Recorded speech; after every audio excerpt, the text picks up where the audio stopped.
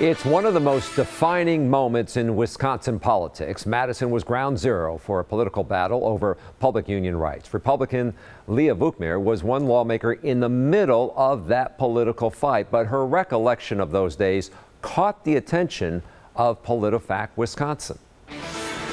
The vigorous protests during the Act 10 debate were certainly raucous, but were they riots? State Senator Leah Vukmir, who now faces Senator Tammy Baldwin in November, suggested as much during our GOP primary debate. I've been through the gauntlet here in Wisconsin when we had riots in that capital. In March of 2011, crowds reached up to 100,000 over Governor Walker's now signature legislation that changed the political landscape for public unions and state employees. She's referring to early 2011 when there were protests over Act 10, Governor Walker's legislation that dramatically curtailed collective bargaining rights for public employees. PolitiFact Wisconsin points out there were death threats made against Governor Walker and Republican lawmakers. But that's different than riots. There's no question there were weeks of protests involving thousands of people inside and outside the Capitol, but using the word riot goes too far.